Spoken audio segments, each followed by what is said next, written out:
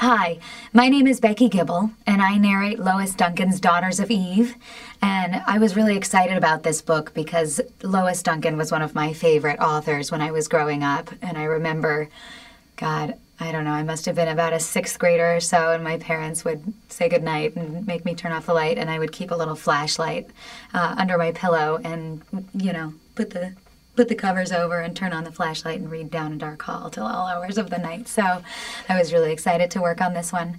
One of the things that struck me about this book that I think really sets it apart from a lot of young adult fiction is the fact that this book asks questions of the reader rather than giving them concrete answers, rather than telling you what to think about these situations.